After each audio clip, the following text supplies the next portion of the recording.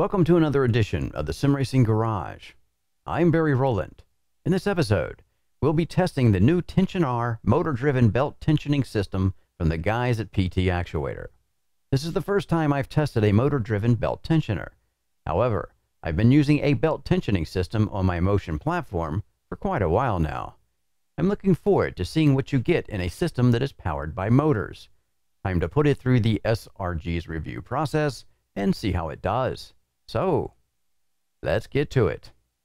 Let's take a closer look at this TensionR shoulder harness tensioner from the guys at PT Actuator. First off, this is a rather large container here, or casement. It has a motor on each side, and they're attached to pulleys, and of course we have all the electronics and any kind of reduction gears, things like that going on inside. And we'll get to that part in the look inside segment that we have here at the SRG. Now, this casement is aluminum. It has a brushed finish to it, and of course it got some laser etching going on here with the TensionR, which is trademarked, PT Actuator, and also has a little Sim Racing Studio down here too, because Sim Racing Studio software, their tuning software, can be used to run this. Now, let's talk about dimensions. First off, let's see, about 19.5 inches, or for everybody else in the world, that's about 495 millimeters for the length. For the height, we're looking at 4 3/4 of an inch, or about 120 millimeters. And deep, it's 4 1/8, or 105 millimeters. So those are our basic dimensions, not counting these pieces here, which are the brackets that we'll be mounting to profile. This is made to mount to profile, as with the other brackets that I also got. We'll take a look at those in a minute. But first, we'll look more at the casement here. Of course, we have the belts coming out the top, and these are 2-inch usual kind of webbing you'll see on seat belts. So it's going to be a 2-inch, and it has in the shoulder harness this pad that's built into it, actually sewn in. You can see the sewing there, a little bit of threads. Interesting that they went that route without using a shoulder pad that kind of, wraps around and you can slide it up and down, because, yeah, it kind of limits to where you're going to get the shoulder pad to be. Although this is long enough, I think it'll be okay. Got some paper on it there, but we'll just have to wait until we get on there to find out. We have, of course, the latches here, and we have our quick release buckles here. We'll talk more about these and how they function again once we get to those segments. It has a button in this web right here, and the button, not going to be easy to show this. I'm going to pull this out a little bit because they are independent motors. I can pull one out. You can hear the motor and the gears pulling in there. Now I'm going to go ahead and take my little prop out here because I need to get a little closer so I can show you what's going on. All right, so we've got this little button on here. It's a screw, and we have these little, oh, well, this is going to show up. Get this out of the way before I knock it off and make a lot of noise. My caliper's out of the way. We'll slide this a little bit closer. All right. So there you can see we have this serrated edge on here. So this is like a washer, if you will, that's threaded. And on the other side, we have the same kind of thing. We have some finger notches on there, so we can thread this on here on both sides. And of course, this is acting as a stop so that the motor cannot retract it any further than here. And what's going to do is going to hit these aluminum guides that they've attached to the top of the casement. And you can see they're anodized red aluminum, kind of matches the seat belt rather well, actually. So you could, I'm pretty sure, we have to wait till we do the look inside. You could probably run your own shoulder harness belts as long as they're 2-inch inside of here. But then you have to take the thing apart, and you can see right here on the very top there, it says void if the seal is broken. So if you break that seal, then the warranty is void on this. So yeah, you have to take that into account when you're doing any of these operations. So again, so far what I'm seeing here, everything looks good. The finish is good on it. I really can't find anything to really complain about there. Everything made shipping pretty well. Now the end caps, and I'll turn this around and show you, are made of carbon fiber. And it looks like some pretty good weave there. I don't see any defects in it. It is a plate that's 2 millimeters thick. And of course, we can also see our interfaces for control. We have our power at 24 volts DC, and we have a USB mini port. And on the other side, It's just a flat plate. So there's not a lot to this, which is good. Simple's good sometimes, right? Now the brackets on the back currently are set up for get these belts out of the way, a 40-160 panel. Typically you'll see those on the more heavy duty cockpits out there that have the 40-160 panels. And just to remind you, I'll show you this one here that I have. Some spider webs on it. I had to pull it out of my storage. So there it is, 40-60. And of course that is just 4 40 series pieces combined into one piece, right? So we got 4 channels in there. So this is going to fit in here on our brackets. Let me just go slide that in here, see if it works. Yeah, okay. And it is snug, which it should be. It'll fit in pretty good, actually. So this lines up perfectly with the holes in our bracket. And of course, we have some countersunk holes here. We'll be using flathead M6 bolts. And on the bottom, we have the same thing going on. So this should give us a pretty secure mount to the profile if you're going to be mounting it to a 40-160 profile. Now, you can also, if you don't have that, mount it to, they have some brackets that are for 40-80 profiles. Get this back out of the way. And I'll pull my other piece of 40-80 back out here. Of course, this is going to be a lot thinner. It wouldn't fit very well. And we'll go to more detail on how we're going to do the mounting once we get there. But they did send me an extra set of brackets. And as you can see, these are smaller brackets. And they're going to be fitting on here so that it would accept a mounting position on a 40-80 profile, which I'm also going to do. I'm going to mount this 2 different ways just to see how it goes. I'm going to mount it directly to my cockpit. It does have the 40-160 profile on it. And I'll also be mounting it to what I call my harness tower that I use for my seat belts on my rig, because I have a Surge DOF and my platform is back and forth. So I just tie my seat belts to or my harnesses to the tower, and it doesn't move, so it tightens up dynamically when it moves. But we'll talk more about that as we get there. All right, so not much else to talk about here as far as what's going on with the box. What I'm going to do is show you what comes with it. You get 2 waist belts, and one of the waist belts has the quick release mechanism on it. And the reason I know this is going to be a waist belt with this on it, different seat belts have different configurations. So first off, if I turn this, this won't come out. So there's always in a harness system a belt that won't come out that keeps this from getting lost, right? So I can tell this is going to be a waist because it has the quick release piece on here and also the tightening function on here. And this one also has it. So this is going to be a waist belt too. And of course, they're pretty easy to click in here. You simply just, with the curve going into the piece like that, that's how it will clip in. Very simple. And then when you do a quick release, obviously you do that and it falls out. So it's easy to get in and out of the cockpit when you're racing and you're getting hot and you want to get out quick, or you're on fire. Now, this is a 5-point harness, and this is going to be the piece that's coming in from the bottom.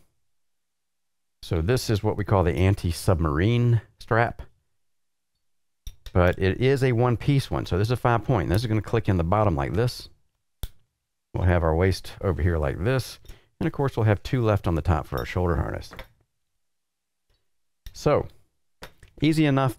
I'm going to be using, I'm not going to use any of these pieces here because I don't need to. I have a Schroth harness already, and wouldn't you know it that this pattern here will fit in the Schroth quick release on my existing harness, which is going to be kind of nice. That way I don't have to take my harness completely off. Although if you don't already have a harness, you'll be wanting to use this. Now remember, this is a 5-point harness, so this strap will be going directly on the middle between your legs. Now they do make other harnesses that are 6-point, and the 6 points have 2 straps coming in between your legs, so it gives more room, or gives you more comfort in the groin area, if you know what I mean.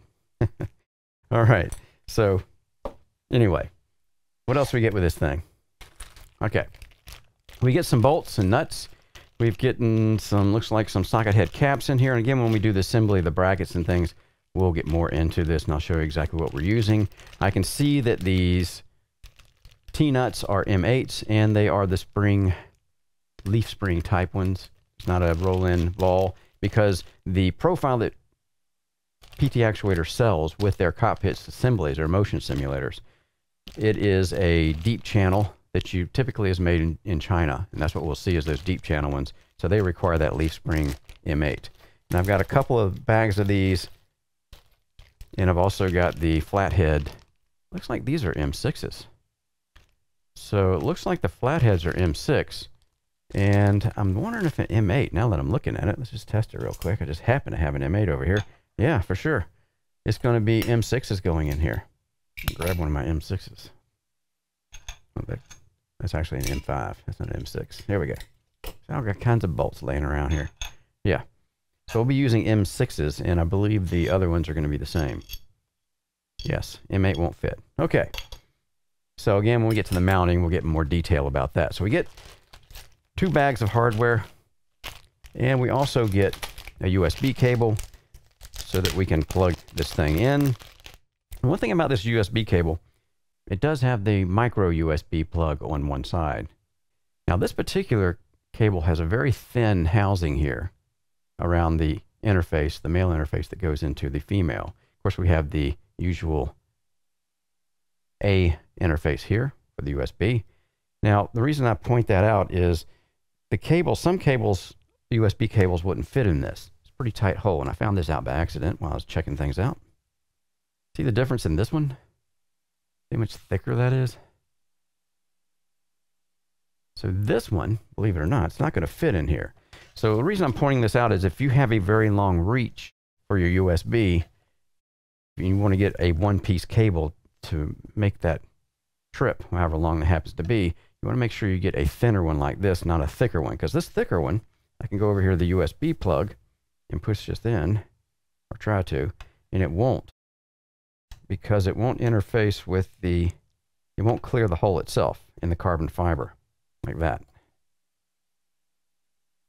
So it's actually hitting around the perimeter of the hole. Just barely though. It just barely won't go in. And I could probably take a razor blade or something and shave that down because it is kind of a rubbery material. So not the end of the world, but just things that I like to point out when I'm showing people things. And if I take this one, which is thinner, how much thinner you ask? In case you ever had to order one, this is 5.37 mil, and this one is 6.6. So yeah, another millimeter thicker. But if we use this one that comes with it, and of course they know this clearance issue, or they know how they cut this out, so this is why they provide this one. And this one will go in no problem. If I can get it oriented properly. I tell you, these micros, I'm not a big fan. I like to see a USB-C in there, actually. But there it is. And it goes in without any problem. Now, of course, we could file the actual opening here, too. It's just carbon fiber if we wanted to. But anyway, just want to show you that. So a decent braided type of USB cable here. The power supply. Obviously, we've already seen that this interface here says 24 volts on it. So this is a PT Actuator labeled. I'm not sure who's actually making this. Power supply, and let's see our output in DC. Look on the bottom one here, give me a little pointer here, and you can see the output DC is 24 volts, 6 amps max. So that gives you an idea how much power is in these motors, because there's 2 of them, obviously. All right, nothing special about the power supply. Got a little LED that comes on, we plug it in, and we have the usual DC interface that's plugging into this part. And that fits without any issues very nicely. And they do give you a cord. Now this is a switching power supply, by the way, so it goes from 100 to 240 volts. And they were nice enough to remember I'm in North America and gave me a North American 115 volt plug. So if you're anywhere else other than North America, you'll be getting the 220 volt plug.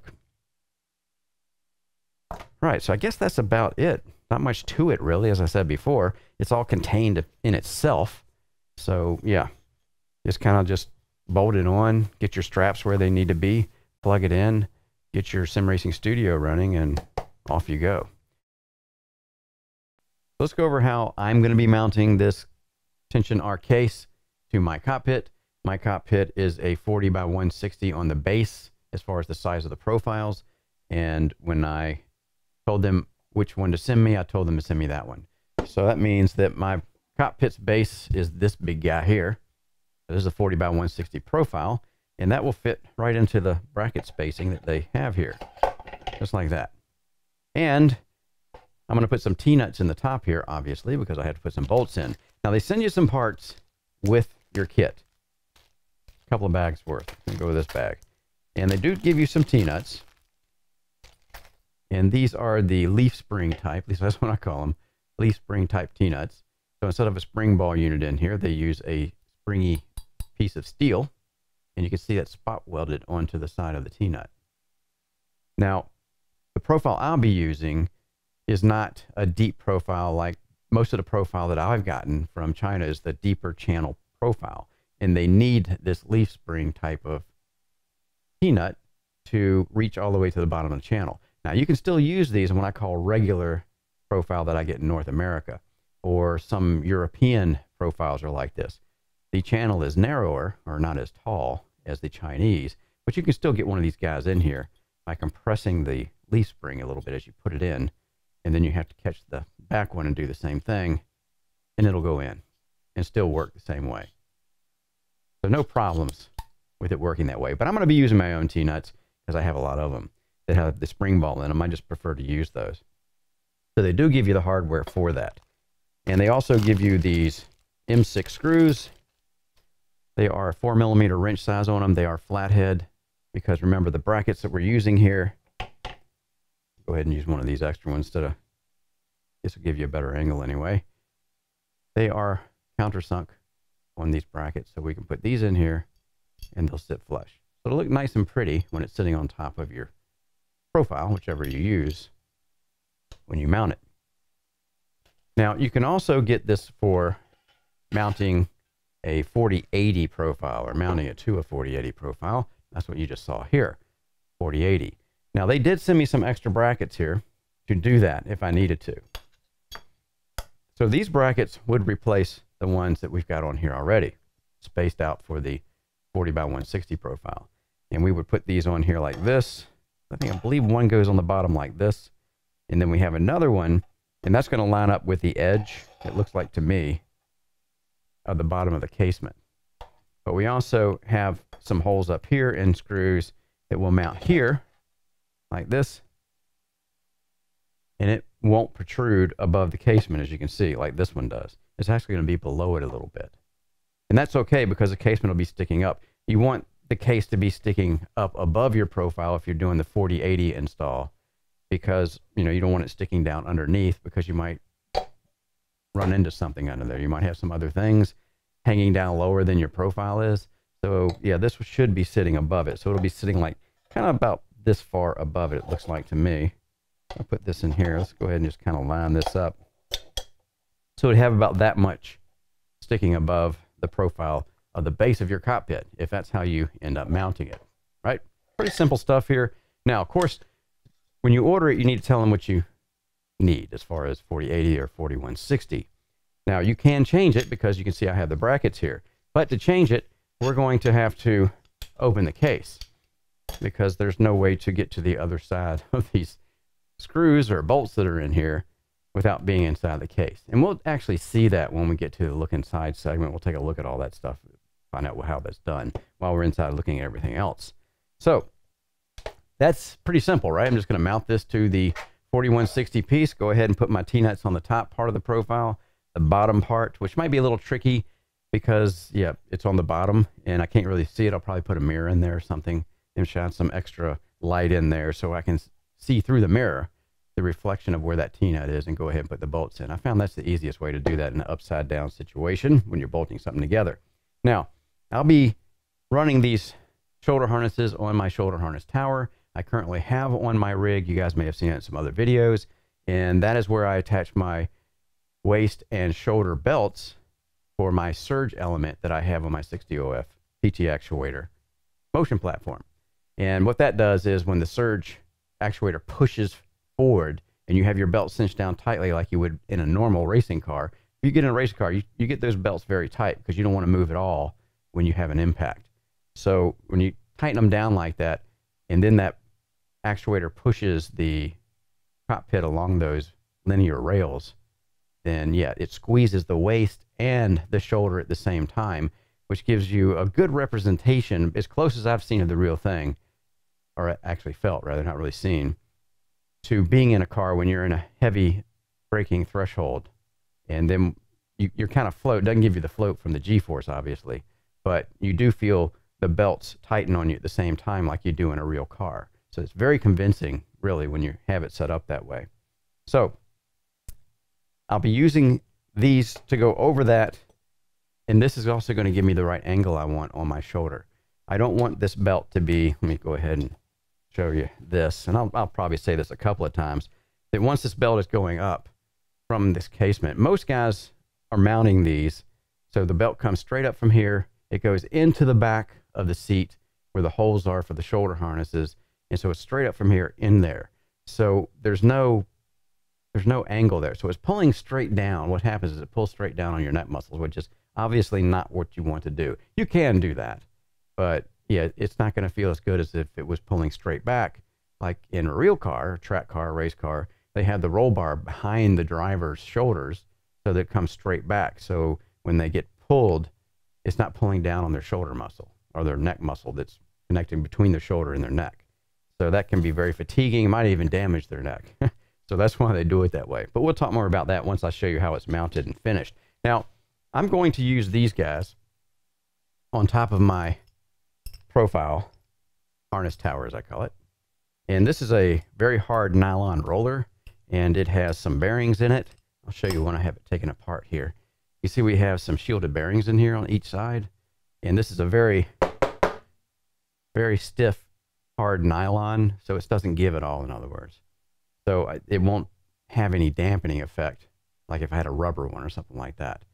Even though the motors in this are very powerful, I don't think it really, no matter what you do, these motors are not going to have any problem, I would say, putting plenty of torque on your front of those shoulder harnesses. But we'll see once we're in running it. But anyway, that's what it looks like. It's just got a bolt goes through it. And I have this mount. Now, when I got these, the mounts did not have these holes in them here. So I went ahead and centered them up and drilled some holes here so that I can mount them to profile. So they'll sit on my profile. I use this as a, see, I'll use this because this is the way it sits. This would be the shoulder part of my harness tower, and I'm going to mount these on the front like this, or not really front facing, not on the back, so that the rollers are sitting in here like, well, let's go ahead and put a hole in up here. Sitting up here like this, or maybe like this. Might put the holes to where it's sticking up a little bit. So the belt will come up and go up inside of here, and then come across the roller, and then go in through the hole. So the belt will lay on top of my shoulder. So when the belt comes up like this and it pulls back, it'll be pulling straight back on my shoulder.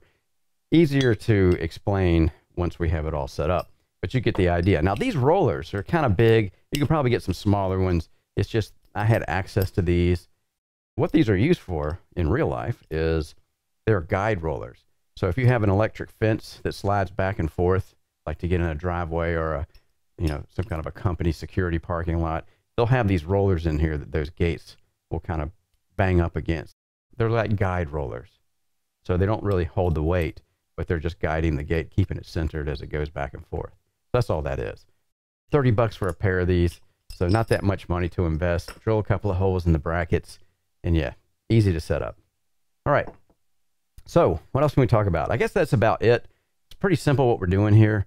And what I'll do now is go ahead and get everything bolted up and configured. I'll get my rollers attached and the belts run through them. And when we come back, we'll take a look at how all that went. All right, so we'll go over the final configuration I have set up here for this TensionR unit. We'll start at the bottom. The cabling was long enough, this USB cable, reach all the way to the front of my cockpit and go over to my powered hub, so no issues there. And of course, the power cable was long enough, no issues there either. So that was a welcome discovery that I didn't have to do anything as far as extensions. we have it attached with the brackets. Our M6 bolts and nuts are in here. And of course I have the same thing on the bottom. It was a little tricky to get the bolts in on the bottom brackets because obviously this is upside down. But if you put a mirror under there, that's what I did. I just put a little hand mirror and put some separate light source under there, and I was able to look up upside down and get the T-nuts in and get the bolts in without too much drama. It was fiddly, I'm not going to lie to you. But, you know, once it's done, it's done. You're probably not going to be changing it very often. So that's mounted. One thing you'll notice about the shoulder harnesses coming out of here is the buttons are not in the same spot, which doesn't matter really because it's never going to move so much to cause those to hit those red pieces. I've already done some test running, so I know I'm good there. The important part here is that the shoulder harnesses themselves, where the padding starts, are at the same distance, and they are when they come in here. And also it's important that down here we are at the same level on our attachment points. And you can see if I straighten these out, and these are pulled all the way tight, so I can't pull these up into this buckle anymore. It's already done. So you can see how even these buckles are sitting on the seat. And that's important too. Keyboard out of the way here. So that's all good. Again, I've tested it. You can see I'm using my standard Schroth waist belt and 6-point piece down there. And I'm leaving it attached to our harness tower because I'm going to test this without surge first, because I want to test it as most people will be testing this and using this, and that's in this configuration, right? You just have it attached to the bottom of your cockpit somewhere, and the belts are coming down, and that's it. So you're just experiencing these belts pulling, which means we're not going to get the pull from the waist belt that you will get if I was using the surge element. Now, we'll try to use the surge element after this and see how it integrates with the shoulder harness. I don't think there's going to be too much problem with that. Now that I've looked at it, and when I was putting everything together, you're thinking about how this is going to work. But initially, all the testing is going to be done with just the shoulder belts moving, and these will be stationary. So yeah, they're not going to move like they do normally for me on my surge system when I have it in that configuration. What else can we talk about here? The angle of this. I've seen a lot of these shoulder harness units, not necessarily PT Actuator, but just a lot of them out there that people mount them exactly where I mounted this, but the belts are coming straight up, coming into the holes or the shoulder harness hoops, whatever you want to call them, access ports. And yeah, they're pulling straight down like this to the unit. Now, this is not optimal. I would not do mine that way, and that's when I went to the trouble of getting these rollers and all that stuff done. So yeah, I want it to be pulling straight back because this is how it's done in a real car. The roll bar is back behind the driver's seat back here, like this simulated roll bar, so that it doesn't pull down on the neck muscle. And that's what's going to happen when somebody has it straight up like that. Not optimal, obviously. You want some kind of an angle back here because it's going to pinch your neck over time, and it's going to maybe cause you some problems, maybe not. Who knows? But yeah, I think it's important that how you set these things up is done correctly, so it doesn't cause you any stress to your body while you're in there driving for 2 hours. All right, so yeah, everything went just the way I thought it was as far as getting this thing secured. And again, I'm looking forward to using it just as the shoulder harness, and then I'm going to try to implement my surge so I get the waist belt pull again, because right now the only way these waist belts are going to be tensioned is towards the top of the seat when these shoulder harness straps pull, because they're not pulling this way anymore. So you're not going to get that pressure anymore that I had before. Of course, if you never had it, you wouldn't know it anyway, so it doesn't matter. But I'm going to notice it right away, I'm sure. But again, I can't test it with the surge yet because I want to duplicate as best I can what the most people, in fact, probably 95% of the people that buy these units are going to be using them that way. They won't have the surge element in their cockpit that they can use also. So it looks good. I think it's going to work fine. I've already tested a little bit. What we'll do now is just get back into the cockpit and we'll go through the calibration process. We'll see what the options are on the Sim Racing Studios app that controls this. So yeah, we'll go ahead and get to that segment next. Now for our look inside segment. How I'm going to do this is, obviously we have two pieces on this case here. You can see the seam across the top, and we have another one on the bottom there. Get in the light, there it is. So what I want to do first is a little exploratory surgery here. I'm going to pull these screws out in the end caps and see what's in here. And then I can go on from there. I've got a feeling these screws on the top here, I'm going to have to do something with those. But these are 2 millimeters for the wrench size for these little button head deals. So what we're going to do is go ahead and pull those out. I'll pull one off and see how that comes off. And then we'll see if I can get this to where you guys can see what I'm doing. It's pretty simple here. I'm just pulling some screws off, obviously. I'll start with the bottom here down here. Go ahead and spin these out. We'll get them all 4 off. See how long they are. They look to be pretty long. They keep coming out. There we go. That's what we have. And that looks to be about a 3 millimeter screw. And we have, again, a little button head on the top of it. Go ahead and get these other 3 out and see what we have.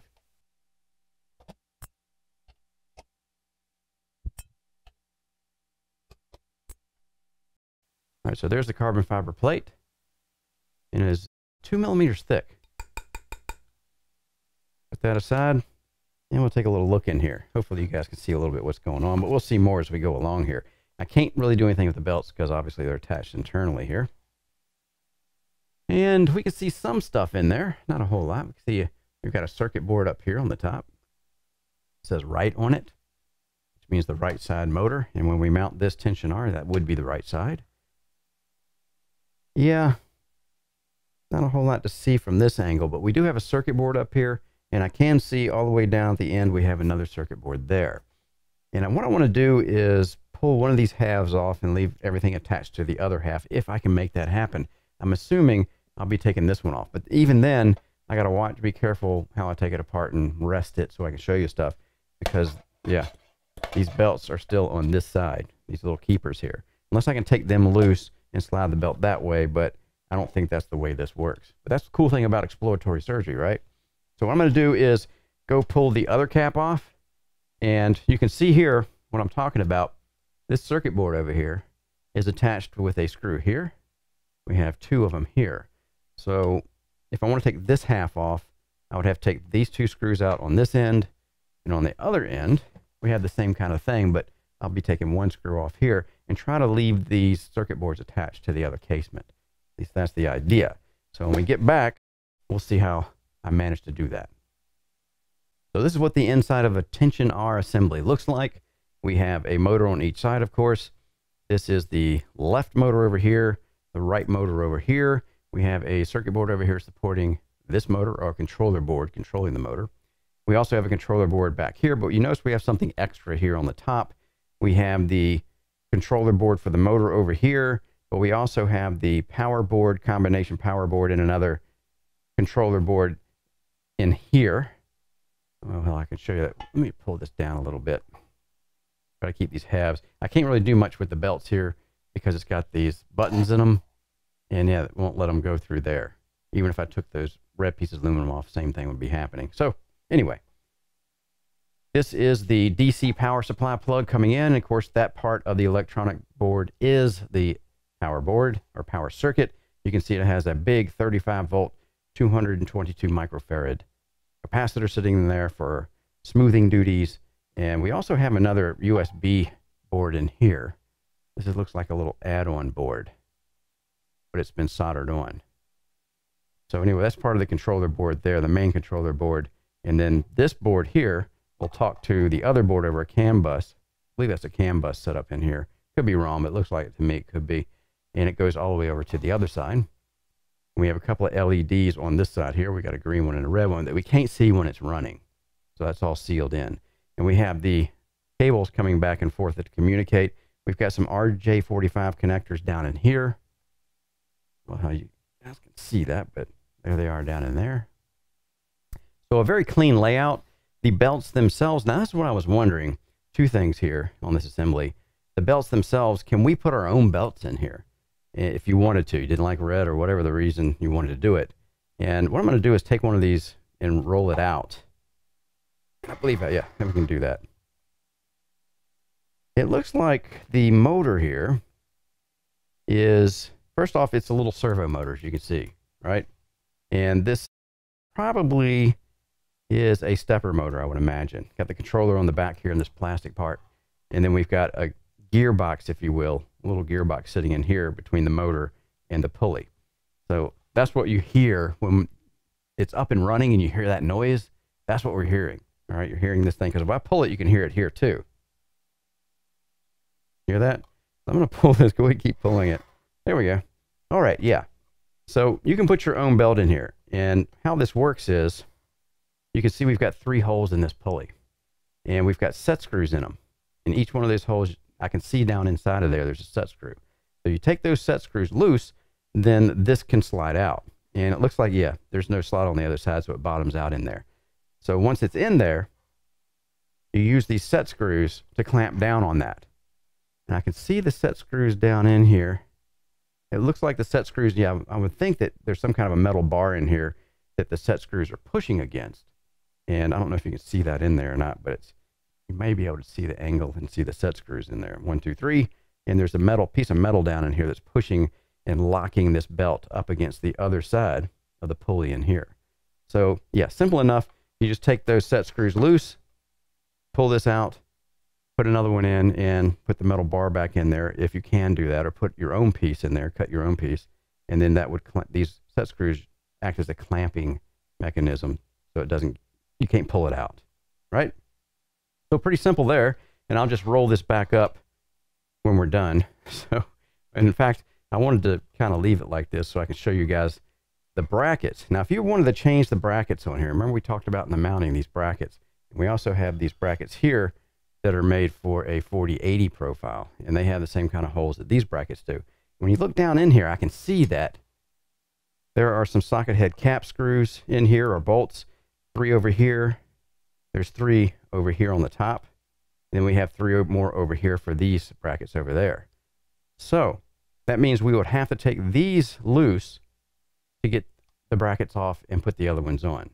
Not the easiest thing to do, but definitely doable. Just have to take your time, be patient. I'm sure you could get it done pretty well without too much trouble. But yeah, it looks like it's not going to be the easiest, simplest thing to do. And you do have to open the case to do that. What else can we talk about here? Not much. I'm looking for some branding on the motors. This one's kind of washed out here. Let me see what we got on the other one. Got to be careful what I'm doing here. Oh, there we go. Tell you what, let me take this little plug out of here. I have our RJ45. And this plug is a communication plug between this board and the board way over here. Okay. Go ahead and slide that out. That's RJ12, it looks like, not a 45. All right. So now that I have that out, we can actually pick this up. And I'll let you guys have a peek at the labeling that's on this motor, if I can. There it is. Not a very good way to see it, but I'm just going to hold it there and I'll read it out to you once you can actually freeze frame it and see it. It might be too dark though, but I'll read the number on it here. It's a BCL42060P4-1000E-245. And that's it. Doesn't have any other identifying marks on it except serial numbers and things like that. It's got some Chinese writing in there, so yeah, not much we can tell about it. But there it is. All right, but I can tell you they're very powerful. I've already run it. I always run everything and test everything and do most of my shooting before we ever get to the look inside segment, just in case something goes wrong, right? So yeah, very powerful little motors. You know, when I opened this and looked at the size of the motors, I was thinking to myself, wow, you know, these things really do feel more powerful than the size looks when they're pulling on your shoulders. But we'll talk more about that once we get to those segments in the review. So yeah, nice clean layout here. Nothing I can see that I really don't like. I think, you know, everything's well done. It's good coating inside and outside. I don't see anything just hanging loose, any wires sticking out to where they shouldn't or anything like that.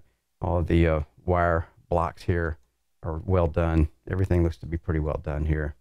So yeah, nothing to complain about on the look inside segment, I think. All right, guys, we're doing the calibration process in this segment. And I have everything attached. And if I go into Sim Racing Studio, start it up, go under the Setup tab and go to Hardware, this is what we should see.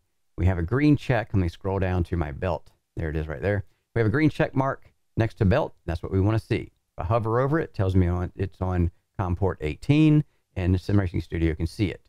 Now, to calibrate, you want your belts tight on the waist. I have my waist belts tightened down like I would normally drive, and my 6-point assembly of part of the 6-point harness is also tight, so it's holding the belts from rising up, which is a good thing. A 4-point harness won't do that. So as I discussed before, you want to make sure that, yeah, you get something with a 6-point on it.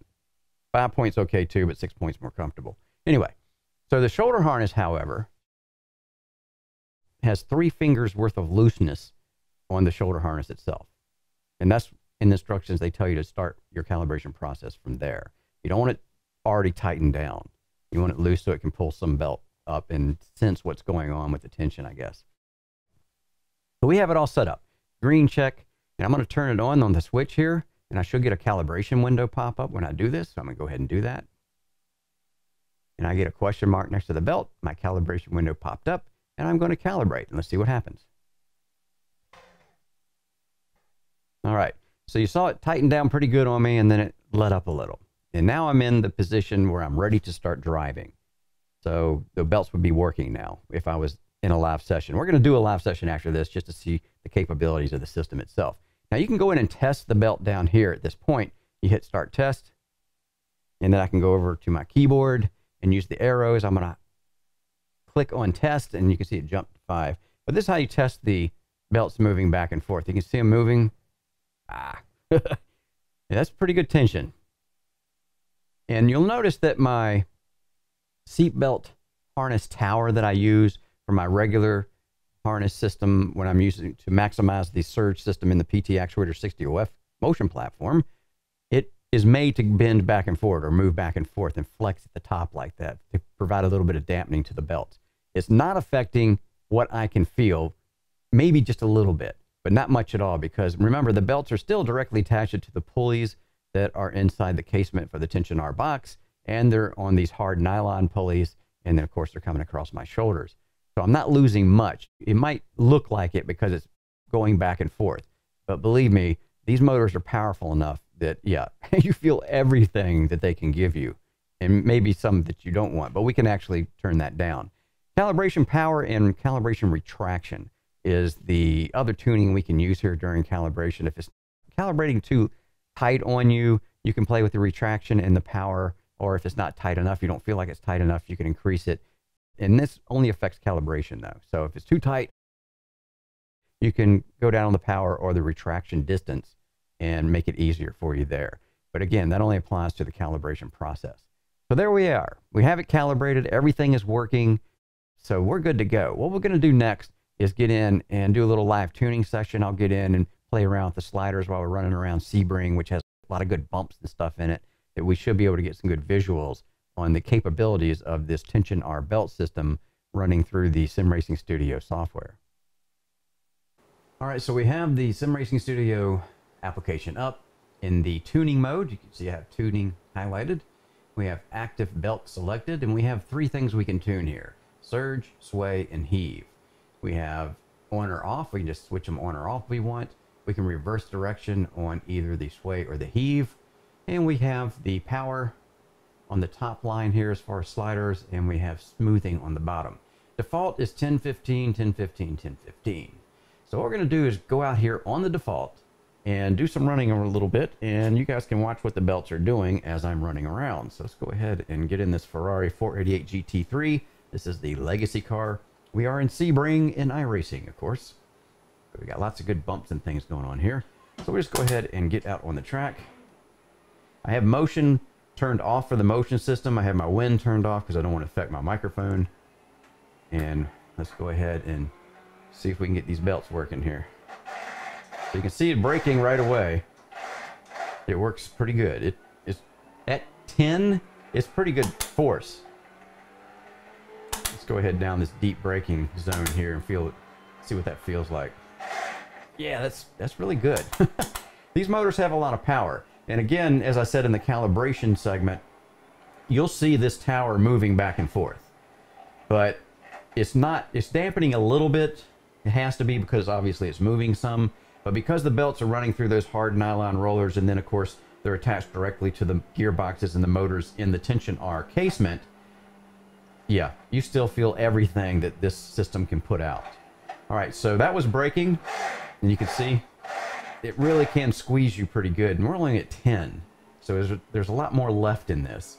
So what I'm going to do is go ahead and turn this up just to see what it'll do. Let's go to 15, why not? Stay on 15, there we go. So that's 15. Let's go ahead and go around the next corner here, this hairpin, and then we will, wow, just tap it on the brakes. Yeah, big difference in the power, a lot more power now. So this system, just at 15, has more power than I think I would ever want in a braking system. And this is, I'm used to surge braking on this motion system using the regular surge harness tower with my regular harness. Yeah, this is definitely more powerful. One more brake zone here and you guys watch it again. All right, so I'm going to turn that back down. That's really a lot more than you need. Now, one cool thing about surge is that it's not just a gimmick. In other words, it's not just a feel that you get from these shoulder harnesses. It's useful information or data that you can use to help determine, like you never could before, because remember, usually in braking zones, our direct drive wheel is what we feel. Maybe if you have a motion system, you know, you got some pitch in it. But yeah, these belts give you information, and so does the static mount system. When I'm using the surge on the 60OF system, same thing happens because it's all dynamic. You feel what the car is doing under braking even more because you have a lot more input because of what the belts are doing. So these belts, they'll get tight, they'll get loose based directly on what I'm doing with this brake pedal. So if I'm a little bit of the brakes, it'll just lightly go down. If I'm hard, it'll go down obviously a lot, and it pulls on me very tightly. I'm glad I put it back to 10 for that, because it feels more natural to me at 10, but then again, it's completely subjective, this kind of stuff, so whatever suits you. But as I brake hard first, and then I come off of it on turn-in, in other words, I'm doing my trail braking, you can feel that dynamically in the shoulder harness belts.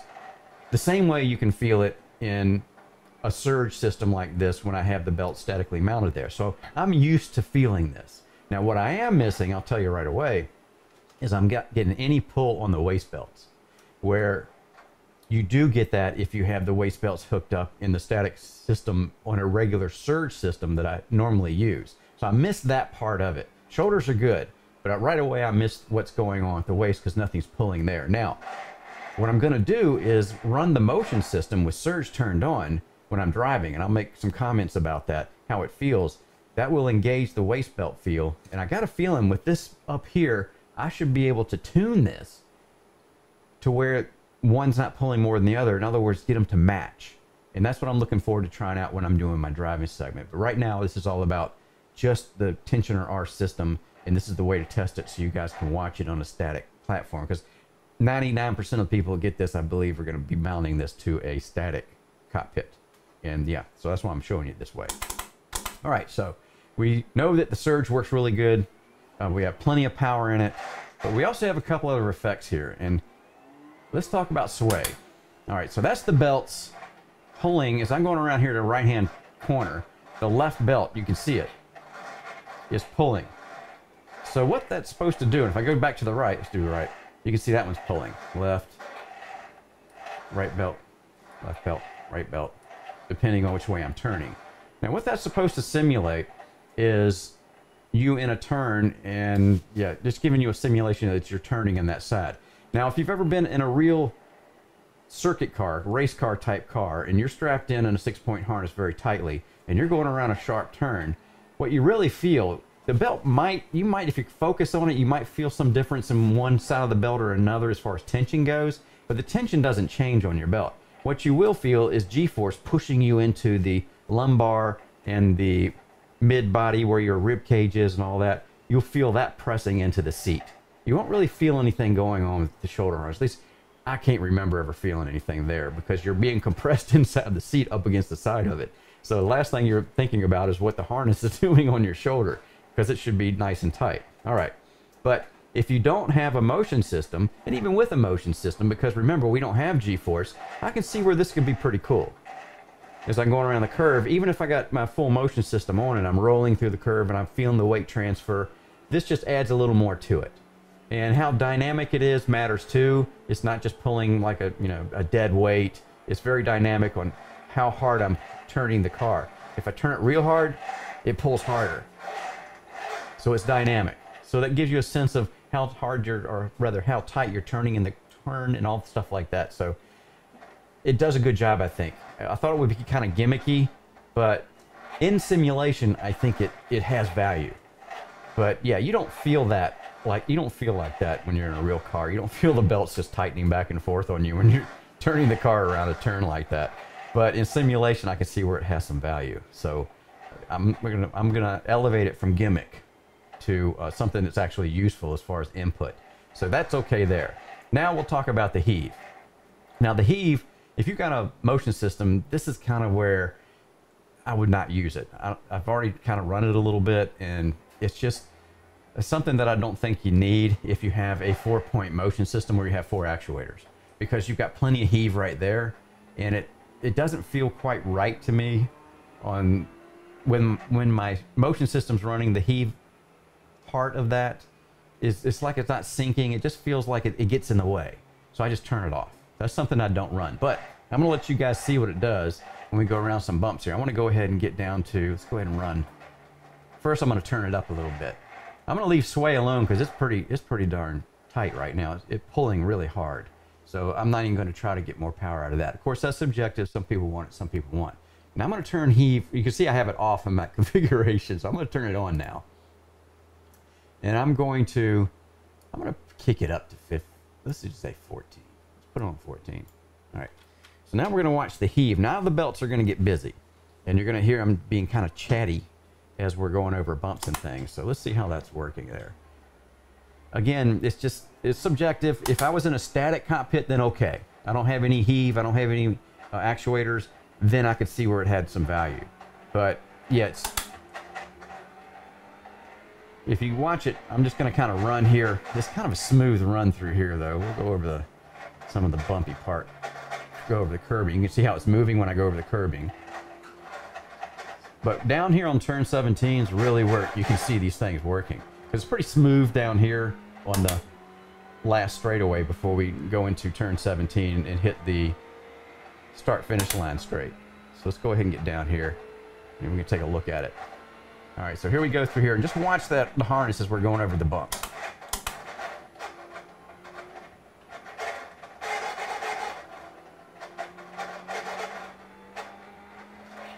Okay, now we're going down the straight.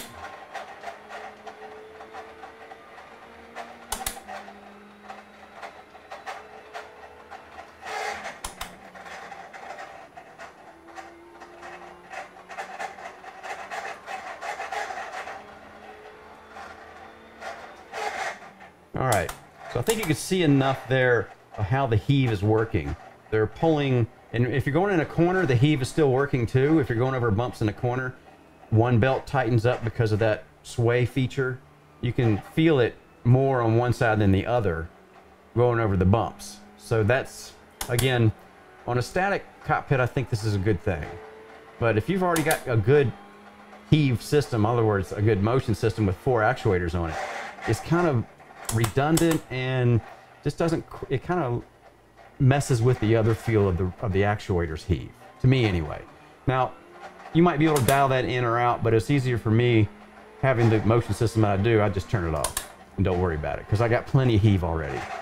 But yeah, going around these transitions, you can feel it from concrete to the asphalt transitions that we went over. You can feel all that in the heave. And on a static cockpit, I think that would be something that you would want to not turn off because you can feel, you're getting more information. That's what this stuff is all about. Giving us more information about what the car is doing and letting us adjust and use that information to adjust the car accordingly and be able to control the car better, really, at the end of the day. Because the more you can feel what the car is doing, the better we're going to be able to control it in simulation. because in real life, of course, we've got GeForce, and that helps us tremendously on feeling what the car is doing, but we don't have that obviously in simulators. So yeah, the more the better, depending on what you have already. So yeah, when I run this, I'm gonna have the heave is gonna be turned off because I've got plenty of heave already. But yeah, there's plenty of power in here. We got it at 14. I'm gonna turn that heave down real quick and get it back down to 10. There we go. Now smoothing on this, you see I'm not even touching smoothing because it feels good to me. If it feels too intense, you can put some smoothing in. All right, here's what I will do though. I'm gonna take some smoothing out because there's plenty of it in there. I'm gonna take heave down to 8. We'll take some smoothing out of the belts down to, well, it was 7 actually. These numbers kind of jump around though. Okay, 7. And surge, I'll take that down to 7. So we're just taking them all down together and see how that feels as far as the smoothing. Taking smoothing out. It's probably just gonna obviously feel more intense. Yeah. Well, you know, I'll tell you, the surge doesn't feel more intense. It still feels just as smooth as it ever did. Let's see what the heave is doing. Yeah, it's kind of hard to tell. I really don't sense a lot of change there. Maybe a little bit through here. Let me go down the straight. It feels a little more chatty to me on the heave, but the rest of it kind of feels the same. The surge and the sway, pretty much feeling the same. But yeah, I can tell the heave is definitely chattier than it usually is. Yeah, okay. So to me, the heave smoothing needs to be back on 10 right away, but I really couldn't tell much difference on, or rather 15, was it? Where were we? 15, yeah, 10 and 15. So the rest of it was pretty smooth anyway, so I'm just gonna go ahead and put that back to 15. So I'm probably gonna run with this like this, but I will be turning heave off. So yeah, when I'm talking about it in the driving segment, when I'm driving at speed, I'm gonna have my motion on and make some comments about how it's blending with my waist belts or not. I think it will though. I don't think it's gonna be a problem tuning that in because there's a lot of availability of tuning in our software here. Sim Racing Studio has done a pretty good job with this, it seems like. We got lots of range, if you will, to suit just about everyone, I would imagine. But we'll discover that once we get into the driving segment, and we'll do that next. We're in iRacing at Sebring in the Ferrari 488 GT3. And yeah, I wanted to do a static type of setup first to show you guys how this is working before I get into using it with my motion system turned on. And this is what 95 to 98%, maybe even more, of the people who buy these motor-driven TensionR systems will probably be sitting in. So anyway, I've got everything turned on here. You're going to hear some noises, and obviously you do, because we have those gearboxes in there, those reduction gearboxes, and I imagine what they are. And yeah, they're turning, the heave is making them chatter and louder and more active than they would be without the heave. Now, I'm going to talk about the surge here. When you go into a braking zone like right here, the first time you do that and these belts tighten up on you, the shoulder belts tighten up, it's a revelation as far as, wow, you know, you've never felt that before running in your cockpit. And it's not only just an effect, it gives you information or data that you can use to understand what is happening to the car, how it's reacting to your brake pressure, and then of course make your corrections or make your inputs accordingly, so that you can get through the braking zones easily or quicker. And the trail braking part of it, if you go in hard and then you come easing off of it to transition over to trail braking, you can feel all this in the belts. Just like if you were strapped into a circuit car and you were in hard enough threshold braking, and then you got the car slowed down and you get ready to initiate turn-in, you start coming back off, transferring or transitioning into your trail braking mode. So yeah, it does all that, and it does it very well. So this is data that you can use to control the car, which is something that you've never had before other than in the steering wheel. Again, it's a big shock to your system the first time that happens, I think. If I can keep it on the tarmac here. So if you listen down, we're going down the straight here. You can hear this thing. When we're going around turn 17 a minute ago, and just down the straight there, and you can see the belts are really moving quickly if you watch the little buttons on them, and that's the heave effect. And that's really what you're hearing here mostly. If you turn that off, it's going to be much quieter. Now going through the turn, you can see there, left turn, the right belt tightened up, right turn, the left belt, and here we go, the right belt's tightening up again because you can see the left one getting loose. Now that is the sway element, and that's where one belt tightens up depending on which way you're turning it or the other one does. And this is supposed to simulate G-force or give you an indication of how hard you're turning. And it does do a good job at that. If I'm turning real hard, it gets real tight on one side on the belt. And if I'm turning an easy turn like this one, coming out of that hairpin and turning again, it doesn't squeeze you as much. So it gives you an indication of the telemetry G-force that the game is sending you. So you can tell how deep or how hard you are into a corner based on that information. Now, that's something that you don't get in real life, obviously. You know, one belt's not tightening up, the other one's not getting loose when you're getting into a curve or you're going in through a high G turn. What's happening is your whole body is getting pressed into the side of the seat. You know, the side of your body on the upper torso and your thighs are all getting squeezed up against the seat. Now, the position of the belt might change laterally because you're getting compressed against the seat, but it shouldn't change very much because you're supposed to be strapped down very tightly into the seat. But in simulation, we don't have G-force, obviously, so this is something that's supposed to, you know, replace that. And it depends on the system you have. You got no motion, I would use it. When you have motion, yeah, that's another thing, and we'll talk about that in a minute when we get to me driving it with the motion system. And again, it's all subjective. It depends on what you want. But the cool thing is you can turn things up, you can turn things down, you can turn things on, you can turn things off to adjust to your particular situation. Again, the heave gives us road texture and bumps and curbing and things like that. And that's obviously the loudest part of this system when we're running heave. So it's something that I'm probably not going to be using in the motion because I've already got 4 actuators giving me all the heave that I could possibly want. So, but if you're in a static cockpit, again, it's a different situation. So you probably would want to run the heave to get the effect. Now I have my 60OF platform turned on, so all of the DOFs are working. And first thing I want to talk about is the heave. You don't need heave when you have a system like I do with 60OF in your seat belts. There's another thing that I noticed when I was using it with the heave on is I could feel the road textures obviously in my direct drive wheel, and we have a wheel directly attached to a motor shaft, so there's really no delay in that as far as the telemetry signal coming in. We feel it right away. Same thing with my actuators. On each point or each corner of this chassis, they are very fast and powerful actuators, so I'm feeling that at the same speed I'm feeling it with the wheel, but I couldn't get it dialed into where it felt right with the belts. And not only that, but because they are belts, this web belt, right? So it's pulling on the buckle where it is around your waist, and it has to go all the way around over your shoulder and down into the motors attached to the gearbox down there. There's going to be a little delay in that when that pulls compared to what I'm feeling in the wheel and in the chassis itself. So I really couldn't get them to sync up, and to be honest, you know, it just didn't feel quite right to me. Then again, that's subjective. Somebody else might love it, who knows? But I just turned it off. Not only did I turn it off, but I turned it off also because the noise went away. So it's very chatty when the heave is on, as you saw in the first segment here, you know, when we were talking when we were in the static mode, and that just goes away. So it's a much quieter system, kind of an added benefit when you don't have the heave turned on. But if you got 4 corners with actuators on them, I really doubt that you'll need the heave in it. So you can just turn it off, which is a good thing. So now we have the sway and the surge left, and like I said, the surge, getting that tuned in with the waist belt, I didn't know if I could do that, but I was able to accomplish that. So in the heavy braking zones, I'm feeling the pressure, same amount of pressure on my chest or my shoulders as I am around the waist belt, like you would in a real car.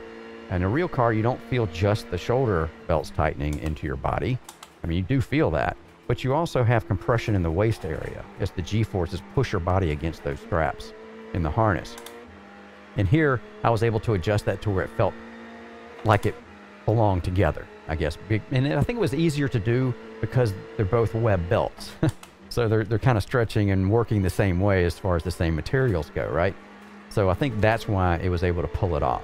So I was surprised a little bit, pleasantly, that it worked together like that, and I was able to get it dial in. So it felt, as far as the amount of pull being equal across the waist and the shoulder belts, very much like when I have it just without the motors running the tensioner and just have the belts mounted to my surge tower.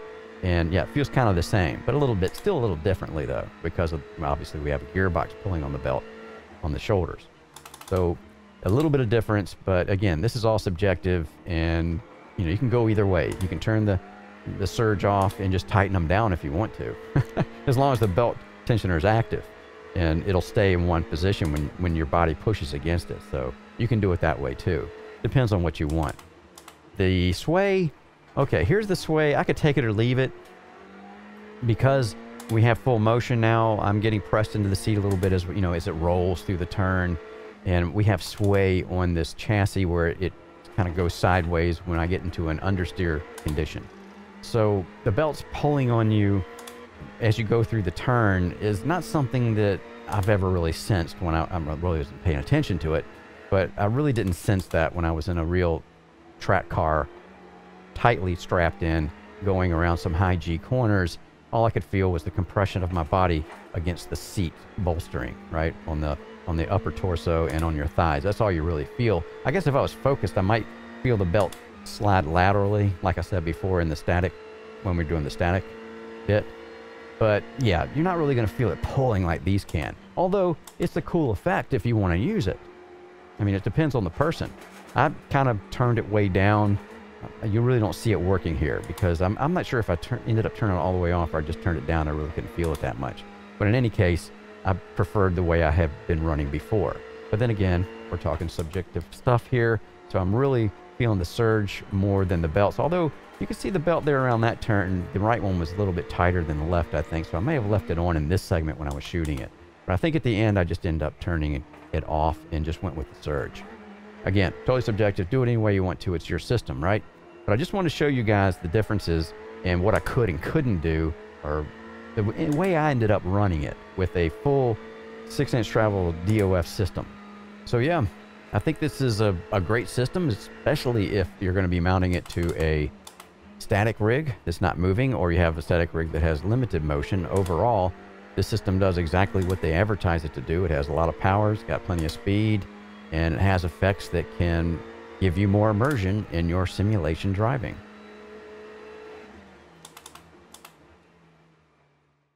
Final thoughts on the TensionR shoulder harness tensioning unit. This is the first motor-driven belt tensioning system I've tested. However, I have turned many hours under a statically mounted belt tensioning system utilizing the surge element of my 60OF PT Actuator motion platform. Out of the box, this unit presents well with a good finish on the case and what looks to be a decent 5-point racing harness in red. There is also a shoulder belt pad sewn into the webbing. This should provide extra comfort during long driving sessions. You can mount the TensionR to either 4160 profiles or 4080 profiles. You can choose which one you need during the ordering process. I ended up mounting my unit to 4160 profile. The kit includes fasteners to get it securely attached to your cockpit. I also used a pair of guide rollers to route the shoulder belts at a proper angle to avoid the belts pulling straight down on my upper trapezoid muscles, which can cause pain and discomfort during long stints. There is a reason race cars have a bar mounted directly behind the driver's seat that attach the shoulder belts to the roll cage structure at the driver's shoulder height. The included USB and power supply cables were long enough to reach my powered USB hub at the front of the motion platform. The calibration process is straightforward and easy to do using the Sim Racing Studio software. There are 3 different effects available with the TensionR unit: surge, sway, and heave. You can use them all at the same time, or turn each one off and use the ones that you want.